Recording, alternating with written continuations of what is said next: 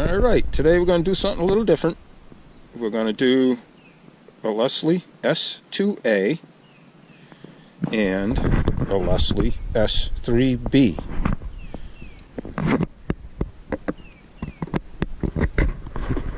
I love this S-2A. I picked it up. It was a mess, and I got it all cleaned up. The chambers are like brand new.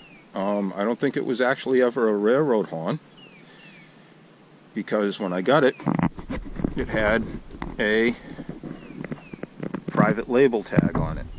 It says exclusively by, and it's stamped with the 25 and the 31 numbers, the bells.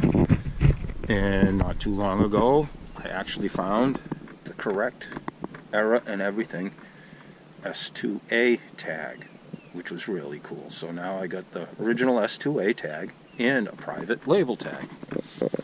Aluminum tab backs.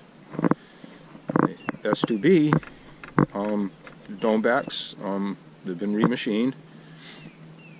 So what we're going to do is we're going to combine the two horns together.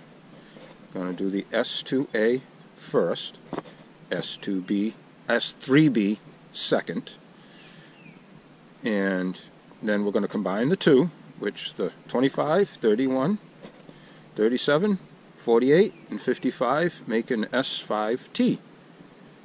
So we're going to combine the two horns, and it basically be an S-5T on a split manifold.